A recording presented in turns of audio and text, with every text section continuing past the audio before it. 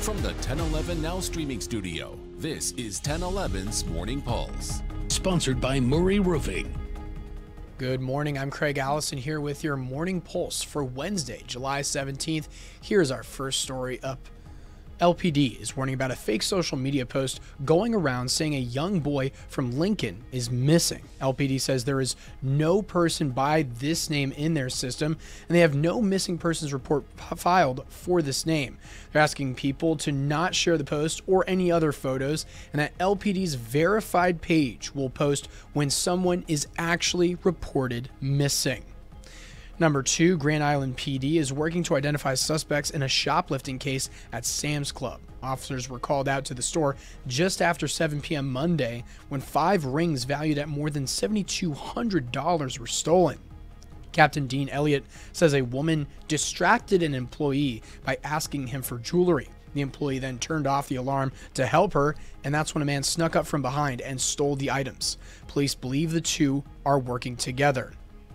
In our third story, turning to our Lincoln Crime Stoppers, LPD is looking for this person of interest who came into Pinnacle Bank on 61st and Havelock on July 1st and allegedly forged checks in the amount of over $4,500.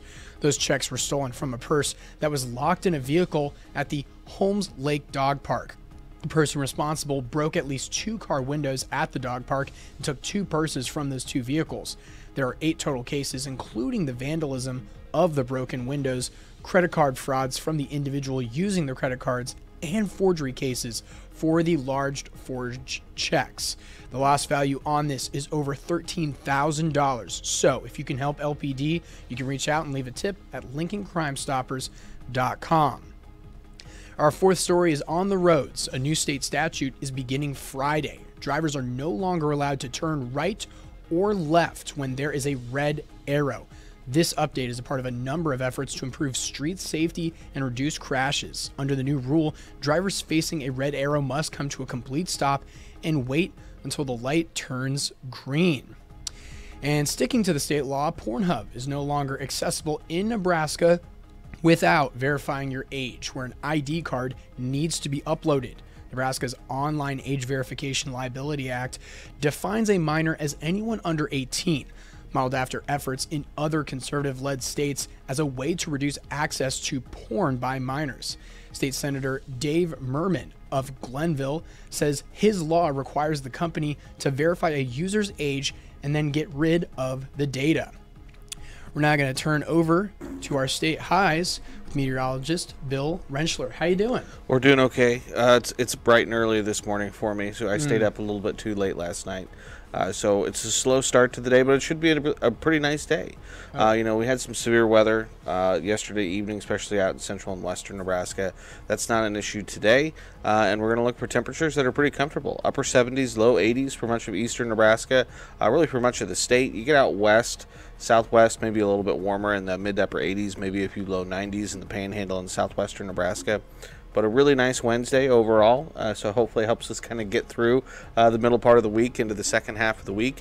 And then again, you look at the extended forecast, it continues to look not very mid to late July-like. Again, high temperatures, generally upper 70s, low to mid 80s as we head over the course of the next week. We'll keep an eye on the weekend. Saturday, Sunday both have chances for some showers and thunderstorms, and again, this time of year you can never rule out the possibility for some severe weather.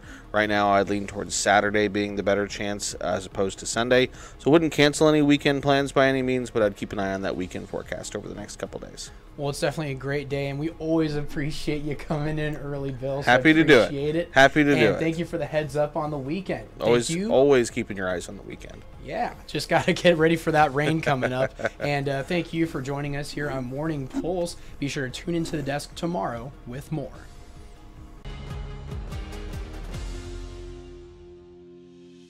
You've been listening to 1011's Morning Pulse. Watch, listen, stream on the 1011 Now app, on YouTube, or wherever you get your podcasts. Sponsored by Murray Roofing.